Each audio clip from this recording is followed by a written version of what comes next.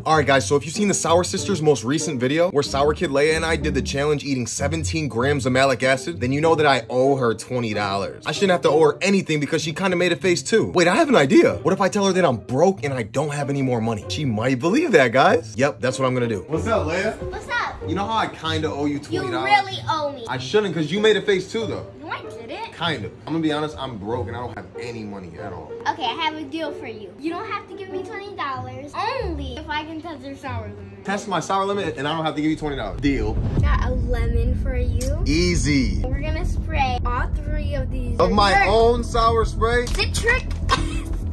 This is not gonna be sour for you because you're the sour king, right? Yeah, sour king, right? All right, bro, that's enough.